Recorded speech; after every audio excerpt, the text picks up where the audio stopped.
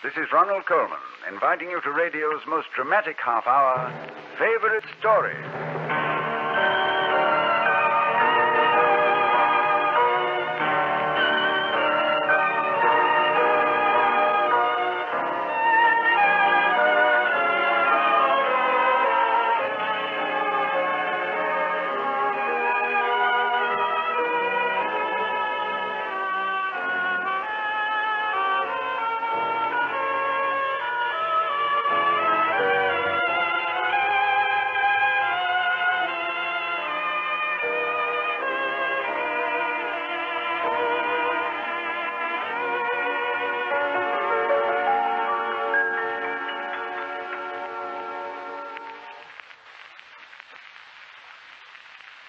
Whenever I see Shirley Temple, I always get a bit of a shock.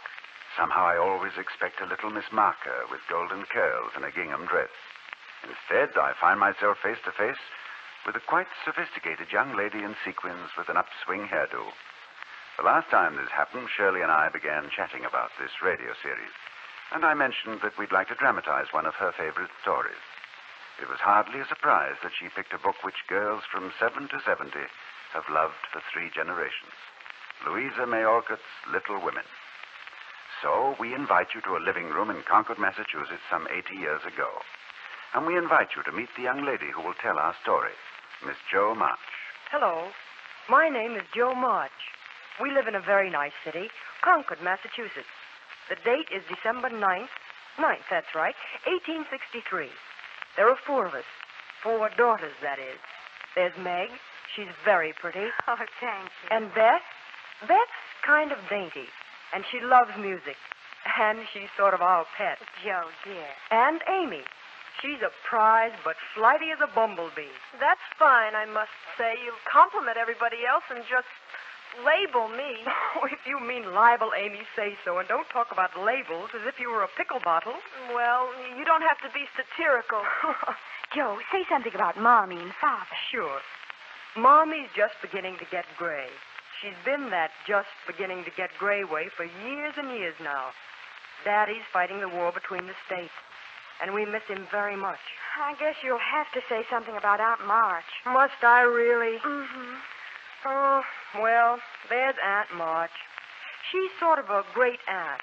And I ask you, how would you like to be shut up for hours with a nervous, fussy old lady who worries you till you're ready to fly out of the window and who keeps calling you Josephine? Josephine, Christopher Columbus. Oh, Jo, dear, you mustn't talk about Aunt March that way. And don't use that expression. Oh, all right. Somebody ought to say something about you, Jo. Not at all. Well, I will anyhow. Jo's the best writer in the world. And she has the nicest smile and the most beautiful hair ever. Oh. Now that you've met everybody, where can we start? Let's just skip around. And maybe when we're all through, it'll add up to a picture of us little women.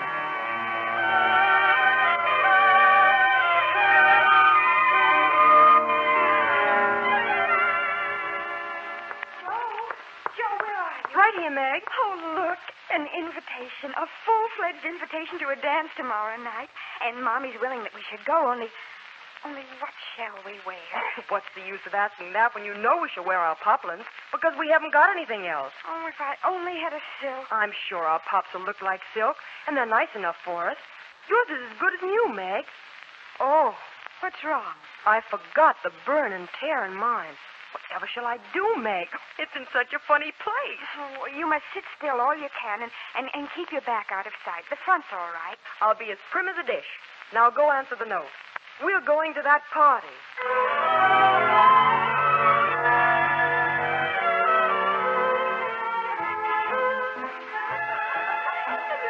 Wonderful day. They brought the orchestra all the way from Connecticut. Meg, where can I hide? Hide? Oh, whatever for? That big, hard-looking, red-headed boy's coming this way. I'm sure he's going to ask me to dance. Jo, where are you going? I'm going to slip into that little closet behind the curtain where I can peep and enjoy myself in peace. Jo! Christopher Columbus. Hello. Oh, dear me, I didn't know anybody was here. Oh, don't mind me. Stay if you like. Shan't I disturb you? Not a bit. I only hidden here because I don't know many people. Felt kind of strange, you know. So did I. I think I've seen you before. You live near us, don't you? Next door.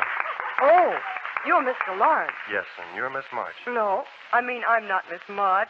I'm only Joe. Well, I'm not Mr. Lawrence. I'm just Laurie. Laurie Lawrence? What an odd name. My first name is Theodore, but I don't like it.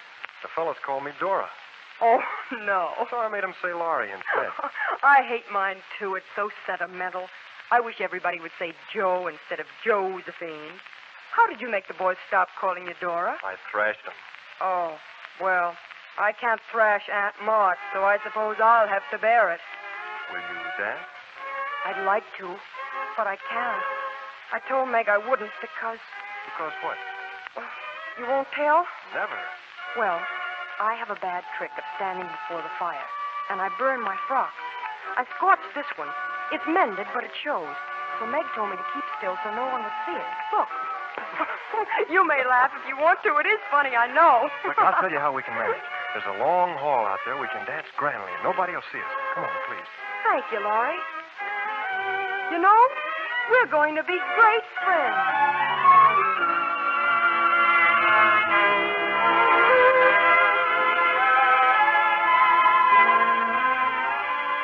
I guess there are certain days that stand out, and you remember them always. Like the day the telegram arrived. Go to the door, Meg. Yes, Mommy. Telegram for Mrs. March. Sign here, please. Mommy, it's one of those horrid telegram things. Well, Joe, you open it. I don't dare. All right. Here, Mommy. Girls, it's your father. No. Mommy, no. Let me read it. Your husband is very ill. Come at once. S. Hale, Army Hospital, Washington. I must go. I must go at once. Mommy. Oh, children, help me. I'm going to start getting something ready for you, Marm. That's right. There's no time for tears. Oh, let me think. The next train goes in the morning. I'll take that. But first, a note to Aunt March. Oh, Joe, dear, get me a pencil and paper. Mommy, you're not going to ask that old grouch for money. Joe, I have to. I haven't a cent. She's certain to refuse. Father needs me, and some way will be provided. I'll think of a way, Mommy. I'll think of a way.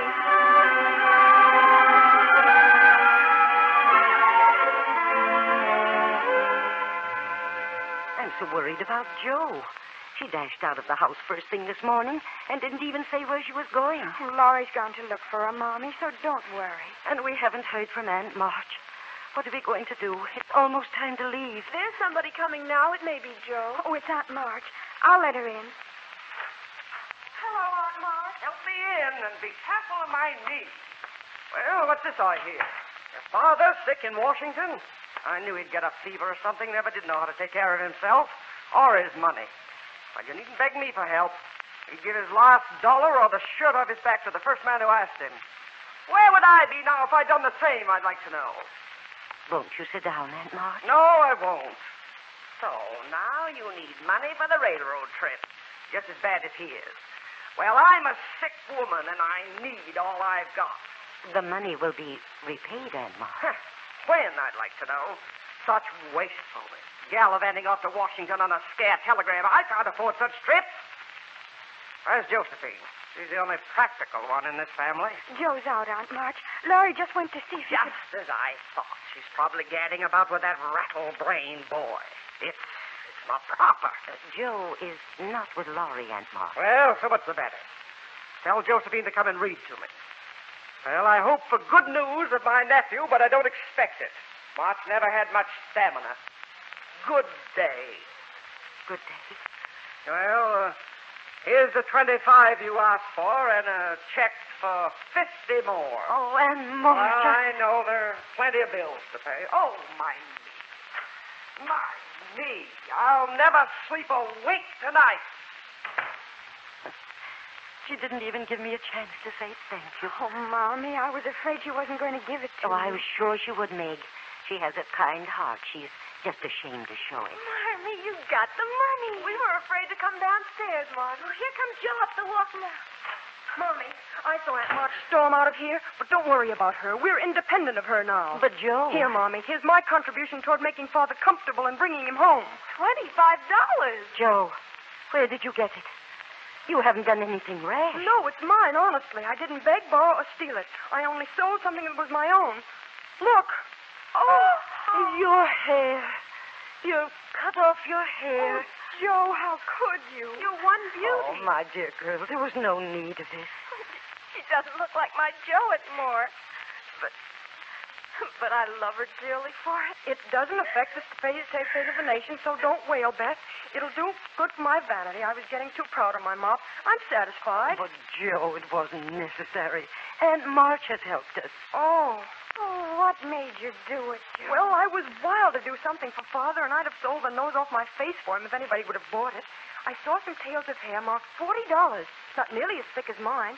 So I dashed into the shop and asked what they'd give for it. I don't see how you dare. Didn't you feel dreadfully when the first cut came? Well, I did feel strange when I saw it cut off and on the table.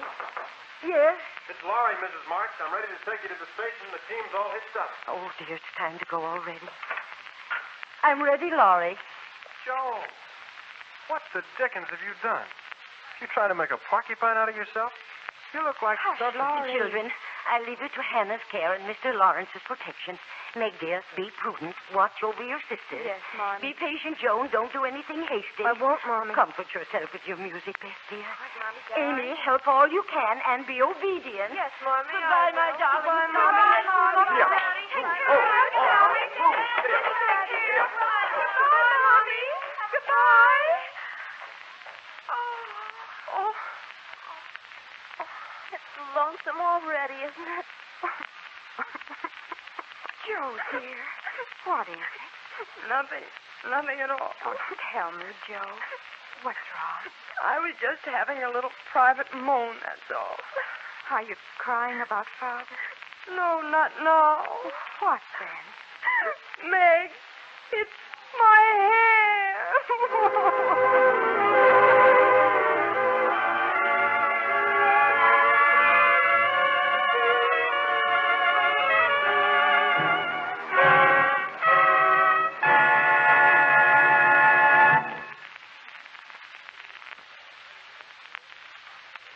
We continue with Act Two of Shirley Temple's favorite story, Little Women, with two fine young actors from the Broadway stage as our leads. Adele Longmire plays Josephine, I beg pardon, Joe, and Dick Hogan plays Laurie.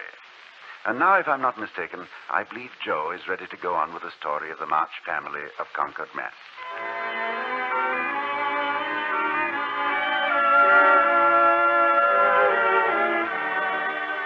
You can't tell the whole story of a family, for you'd be talking all night. Time has a way of passing. Father got well, though little Beth was an invalid. Meg got married to John Brooks, Laurie's tutor. When Laurie arrived back from college, we had a big surprise for him. A big surprise. Oh, Laurie, just wait till you see. What's up, Joe? You're so excited. Laurie, please, turn around. Close your eyes. I have this all planned. But won't somebody tell me, did Meg have a boy or a girl? Don't peek. Now turn around. Hold out your arms and keep your eyes shut. Well, I'll drop it or smash it. Keep your eyes closed. I won't be responsible for the damages. Now, open your eyes. By Jupiter, twins! Take them quick, somebody. Twins, how do you hold these things? I'll drop them, Oh, sure. it's the best joke of the season, isn't it? I set my heart on surprising you. I was never more staggered in my life. Are they boys? Boy and girl, aren't they beautiful? Most remarkable children I ever saw. Which is which? There's a blue ribbon on the boy and a pink one on the girl, so you can always tell. Kiss them, Uncle Laurie. I'm afraid they might not like it. Of course they will. They're used to it by now. Do it this minute, sir.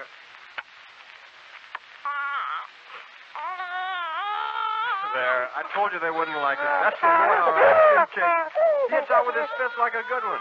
Hey there, boy. Take on a man your own size. He used to be named John after his father, and she used to be Margaret after her mother. We'll call her Daisy, though, so as not to have two Megs.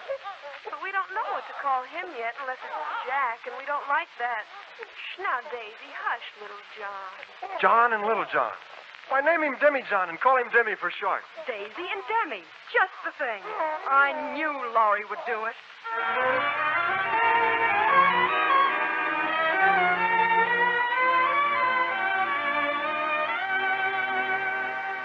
How are you today, Beth, dear? I'm happy when you're with me, Joe. Do you mind if I sit here at your feet and write? Mind? Oh, Joe, I'd be honored. Pillow all right? Fine. Beth, what's wrong? Nothing's wrong, Joe, dear. Hello there. I'm coming in to see you tonight. Hello, Laurie. Oh, look at that boy. How strong and happy and well he is. Yes, Beth. Isn't he the most wonderful boy ever? Excuse me, Beth. I'll be right back. I have to get a book. Of course, Joe. Mommy, where are you? In here, Joe. Oh, Christopher Columbus, why didn't I realize this before? Well, I suppose, Joe. And don't use that expression. She's in love with him. Who's in love with whom? Beth, she's in love with Laurie. Of course she is. We're all in love with Laurie. But that special way, Mommy, with that special look in her eyes. Oh, Mommy, what if he shouldn't love her back? That would be dreadful. Joe, listen to me. You mustn't try to run lines. But he must love her back. He must. I'll make him.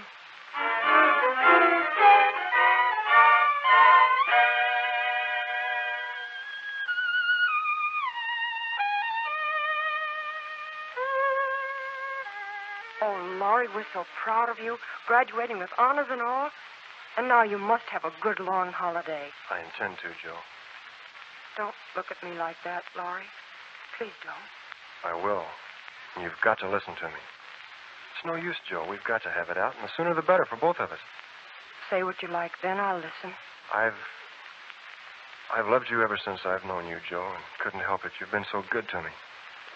I've tried to show it, but you wouldn't let me. Now I'm going to make you listen, and you must give me an answer. We just can't go on like this any longer. Laurie, I wanted to save you this. I thought you'd understand. I know you did. But girls are so strange that you never know what they mean. They say no, and they mean yes, and drive a man out of his wits just for the fun of it. I don't. I never wanted to make you care for me, and I've tried to keep you from it. I know you have, and it's made me love you all the more. I've worked hard to please you, and I gave up everything you didn't like and waited and never complained. You see, I hoped you'd love me, but I know I'm not half good enough. Oh, yes, you are. You're a great deal too good for me. And I'm so grateful to you and so proud and so fond of you, but that's all, Laurie. Really? Truly, Joe? Really, truly. Oh, Laurie, I'm so sorry. So desperately sorry I could kill myself if it would do any good. Laurie, we'll be good friends all our lives. Be reasonable and sensible. I don't want to be reasonable or sensible. Joe, I don't believe you've got any heart. I wish I hadn't. Goodbye, Joe. Please, Laurie, don't act as if this is the end of the world. One of these days, you'll find some lovely, accomplished girl who will adore you and make a fine wife for your home. I wouldn't. I'm homely and awkward and odd and old, and you'd be ashamed of me, and we'd quarrel, and I wouldn't like elegant society, and you would, and you'd hate my scribbling, and I couldn't get on without it, and we'd be unhappy and wish we hadn't done it, and everything would be horrid. Anything more? No. Except that I don't think I shall ever marry.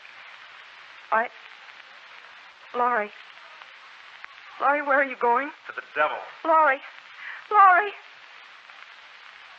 Goodbye, my boy, Laurie. Goodbye forever, my poor Laurie.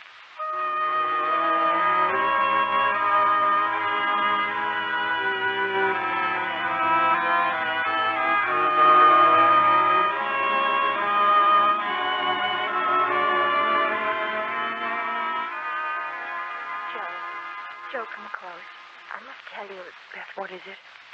I lay awake all night thinking of Meg. Dear, happy little mother. You know, Joe, I think I've just been waiting to see Meg's baby. Beth, oh, no.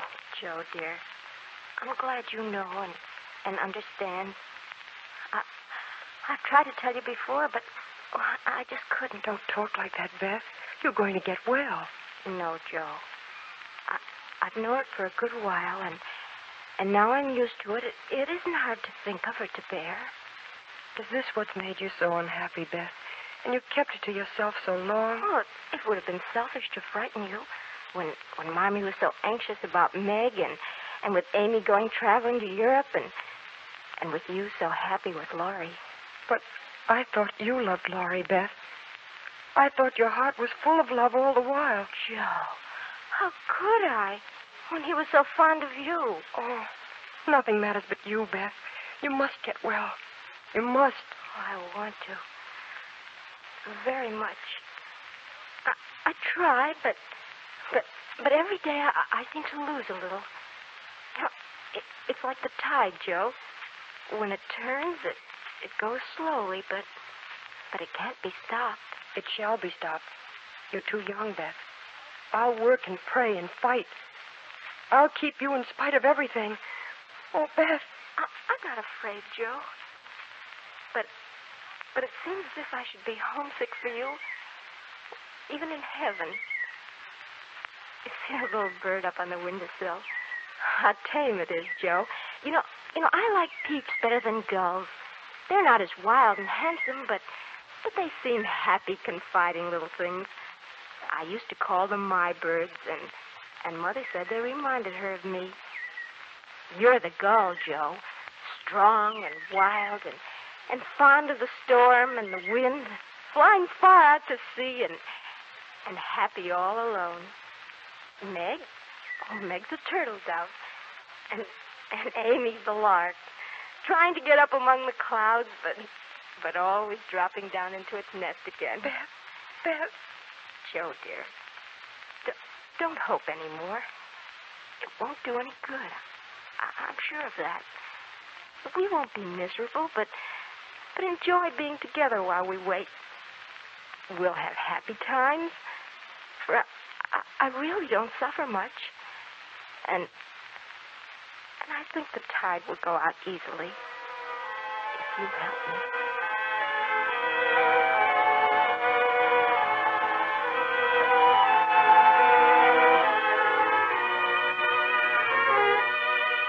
How many years can erase a loss? Are there years enough, ever? But life is for the living, the old philosopher said. And so the March family went on, even without Beth. Laurie met Amy traveling in Europe. And when they came back, Laurie came directly to our old spot in the garden, looking for me. Joe. Laurie. Oh, my Laurie, you're back. Are you glad to see me, Joe? Glad, my blessed boy. You don't know how glad. Where's Amy? Your mother has her down at Meg's. We stopped there by the way, and there was no getting my wife out of their clutches. You're what? Oh, the dickens. Now I've done it. You've gone and got married? You and Amy? Yes, please, but I never will again. Actually married? Very much so, thank you. Oh, you absolutely take my breath away. Tell me all about it, Laurie. Oh, how good to hear you say Laurie. Nobody ever calls me that but you. What does Amy call you? My lord. That's like her. Well, you look it. Why, yes. Don't I look like a married man and the head of a family, though? Not a bit, and you never will. You've grown bigger and bonnier, but you're the same as ever. Now, start right and tell me how it all happened. I'm dying to know. Well, I did it to please Amy. Oh, fib number one. Amy did it to please you. Go on the truth, if you can, sir. When? Where? How? At the American consul's in Paris. Joe, dear, I want to say one thing, and then we won't ever talk about it again. I'll never stop loving you, but the love has changed, I guess. Amy and you switched places in my heart, that's all. You were right all along, Joe. You told me to be patient, but I never was much good at it. So I went around for a while with one heart slightly broken. Oh, Laurie. I was just a boy then, and so mixed up I didn't know which I loved best, you or Amy. So I tried to love both of you. But now you're in your right places. And I can honestly share my heart between my sister, Joe, and my wife, Amy. Will you believe it, Joe, and go back to the happy old times when we first knew each other? I'll believe it with all my heart. But, Laurie, we can't ever be boy and girl again. The happy old times can't come back, and we mustn't expect it. We're man and woman now with sober work to do, and playtime is over. I'll miss my boy, but I love the man as much and admire him more because he's going to be what I hoped he would. We can't be playmates any longer, but we can be brother and sister to love and help one another all our lives. Can't we, Laurie? Dear Joe. I can't believe it. You children are really married. I'm going to set up housekeeping. Why, it seems only yesterday I was buttoning Amy's pinafore and pulling your hair when you teased. Mercy me, how time does fly. Why, Joe, you're crying. I'm happy, Lord. Happy for you and Amy.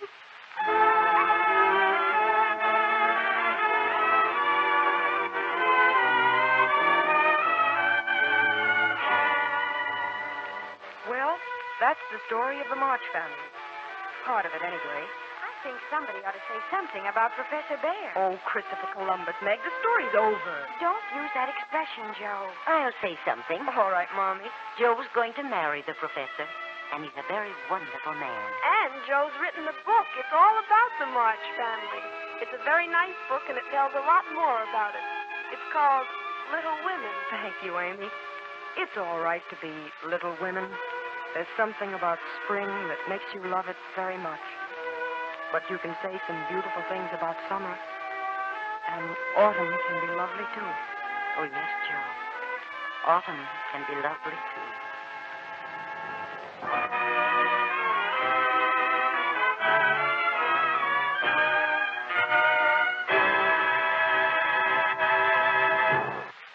You've been listening to the favorite story production of Louisa May Alcott's Little Women.